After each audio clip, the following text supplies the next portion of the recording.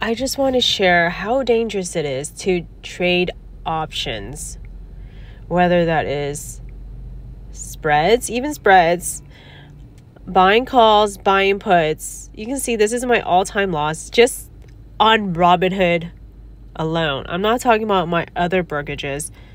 Just Robinhood, I'm down $58,000 all time. $58,000. Tell me, what can that get you? It can buy me a nice car, but no, I'm still driving a 2014 Honda Civic that has over 160,000 miles on it. And most of these losses, like I said, they're from options. I want to go ahead and show you again Baba. I don't know why I'm so addicted to options and Baba. You can see these were spreads, put credit spread. I've done spreads, and if the stock doesn't move in your favor, you're going to lose on those spreads as well. It doesn't matter if it's a better strategy. If the stock doesn't move your way, you're going to lose money. And you can see a $200 call. Wow. And Baba is at $81 right now. $250 call. Like I said, Baba was once a $300 stock. And the problem with options is that once you start winning, you can't stop. And once you start losing, you definitely can't stop because you're just chasing losses now. So there's no such thing as a win-win with options trading. Let me go ahead and show you Wall Street bets.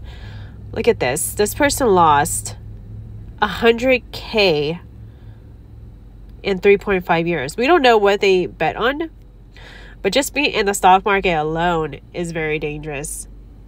That's why you have to pick good stocks, good quality stocks that you know that if it drops, it's going to go back up, such as Microsoft, Apple, Tesla, any of the big US tech stocks. We all know they're going to recover. I've been on this stuff for 4 years. I took my first YOLO and completely regretted the first day.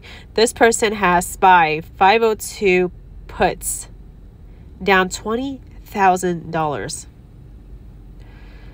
After trying options trading for about a year, I'm down 99.4%. Again, options, options, options. It doesn't matter if you win big. Trust me, you're going to lose it all eventually. It's very hard to be consistent with options trading. Let me know in the comments down below. Have you been profitable with options or just buying and holding shares? And thanks for watching.